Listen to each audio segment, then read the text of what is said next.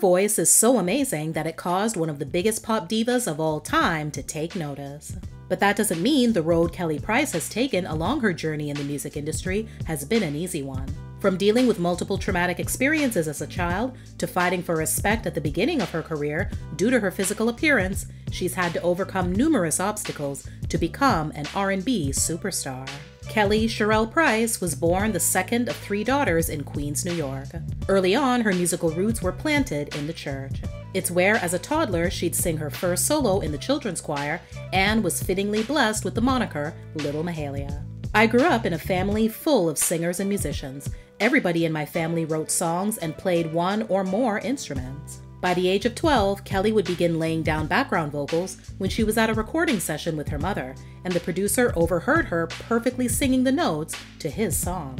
By her late teens, she'd become the it girl for those who were in need of a vocalist to record their music when shopping it to labels. Even though Kelly wasn't getting paid for her efforts, her free labor would pay off by sharpening her studio and production skills. Throughout Kelly's childhood, she would be forced to deal with many traumatic experiences, which makes her commitment to her music that much more inspiring amidst everything else she was dealing with.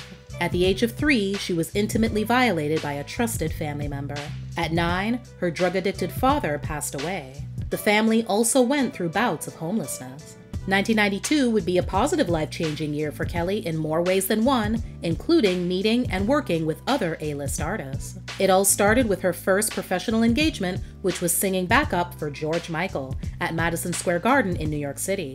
He was in town for several concert dates and wasn't too pleased with the results the local backup singers were giving. He wanted a more gospel sound behind him, so he called up his label, Sony, and requested that they find someone else. A friend of a friend told Kelly about the gig, and the next thing she knew, she was on one of the most famous stages in the world, singing backup for one of the biggest pop stars in the world.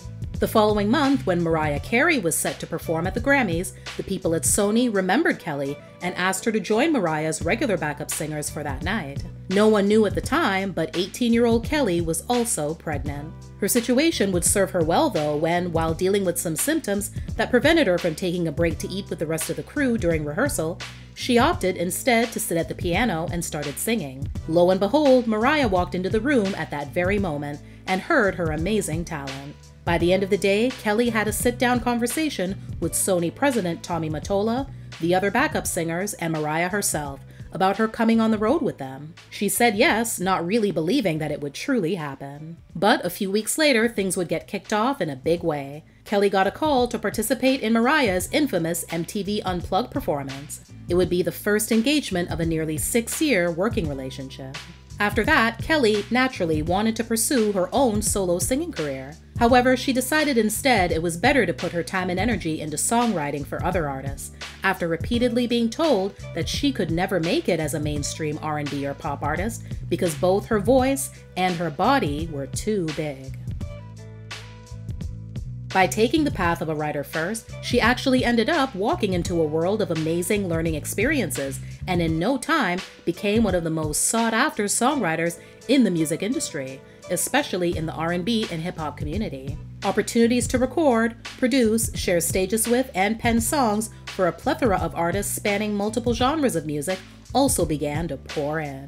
In 1996, after nearly a year of touring with both Puff Daddy and the Family and the Isley Brothers, Kelly found herself being wooed by them both to sign to their labels. Ultimately, she went with the Isleys' T-Neck Records. There were no hard feelings between her and Puff, though. They even continued to work together and helped to boost the excitement of Kelly's solo debut with her now legendary performance on the Notorious B.I.G.'s 1997 #1 hit, Mo Money, Mo Problems. Soul of a Woman, Kelly's debut album, dropped in the summer of 1998. The album's first and most popular single, Friend of Mine, which tells the story of a woman whose husband cheated on her with her best friend, became a top 20 pop hit and went all the way to #1 on the R&B chart. She was my best friend. Oh yeah, oh yeah, with me through thick and thin. At the end of that year, Kelly experienced another #1 R&B hit as a featured artist along with Faith Evans on Whitney Houston's track, Heartbreak Hotel. It just missed the top spot on the Hot 100, coming in at #2. Kelly's second album, Mirror Mirror, was released 2 years later. It features the singles You Should Have Told Me and the Grammy Award nominated As We Lay. Over the next decade, she released 3 more studio albums, including a Christmas album and her first live gospel album. Then, after a long self-imposed hiatus to raise her children and spend more time with family, Kelly returned to the music scene as an independent artist in 2011 with the self-titled album Kelly, which garnered her 4 Grammy nominations. She followed that up with 2014's Sing, Pray, Love, Volume 1, Sing. On February 9, 2012, in a pre-Grammy party to celebrate Kelly's nominations, the singer sang Jesus Loves Me with friend Whitney Houston, in what turned out to be Whitney's last public performance 2 days before her death. The next year, Kelly signed on to be part of the cast of the first season of TV One's R&B Divas Los Angeles. She immediately became the center of conflict and perceived as the villain of the group. She told the Christian Post in 2013, "I think the biggest misconception is that I was combative with the ladies. That didn't happen. I've been disrespected. I've been cursed at by some of the production people on the set. A lot of things that happen that the public will never know about that I have well documented if I need to produce otherwise." She did eventually admit that she agreed to put on a show of sorts with one particular producer in an effort to create drama and make the show more interesting. After more than 20 years of marriage, Kelly decided it was time to end her legal union and business partnership to husbander Jeffrey Roll in 2015.